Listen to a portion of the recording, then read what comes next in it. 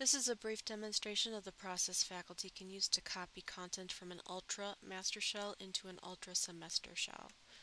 So in this example here I have two Ultra shells. One has the content I want to use and the other is a blank shell.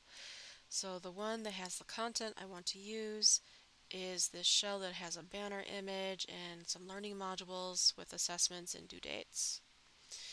And it has my gradebook configured, and I have a template announcement that I want to use.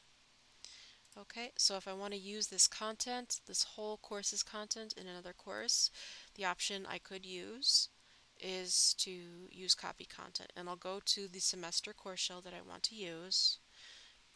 And then on this page, notice how I have cleared out all of the template content. There's nothing under course content, there's nothing under announcements, there's nothing in discussions, and very little to nothing in gradebook. So I did that by clicking on the dot icon and going to batch edit, selecting everything that was on this page and clicking the delete option. So that cleans this up nicely before I do any copying or importing, so that there's little to no duplication when this is all done. So I'm going to copy in my content by clicking on the three dot icon and choose copy items. Now Blackboard support materials might call this copy content, but recently I think they updated this word to copy items. It's the same tool. So I'll click on copy items and I'm going to look for my course,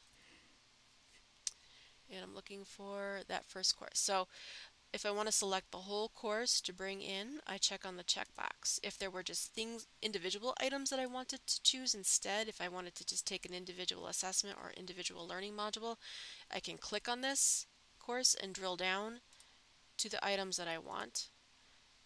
But otherwise, if I just want to do the whole course, I'm going to search for it and select it, and then click Start Copy. That's going to include all content, settings, announcements, discussions. It's going to leave out student data. Okay, so we'll let this work and I'll return in a few minutes and we'll see what happened. Okay, it's a few minutes later and I refresh my screen and I can see the process is working. It brought in my banner image and it's starting to bring in some folders of content here, some learning modules with my settings.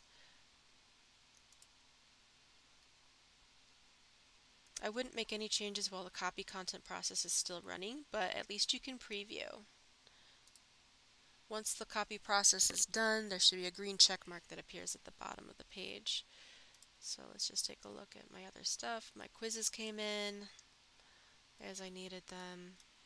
Now if I needed to make changes to any particular settings such as due dates, I can do that in this course either individually by clicking on that item of content and editing the panel. So I'd click due date and I can adjust the due date here. Or what I could do is I could manage item visibility and due dates in bulk by clicking on the three dot icon next to course content and choosing batch edit. And on this screen, just like how I did copy, I can either manage all content here by checking on the checkboxes and choosing an option, so I can edit dates or edit visibility, or I can drill down. So for example, this learning module, if there were things in here that I needed to update, like the dates, I can check on those items with the dates and then go to edit dates and then assign a new date. Okay, so everything looks to be coming in as I expected. We just have to wait for that green check mark to appear to know that this process is finalized.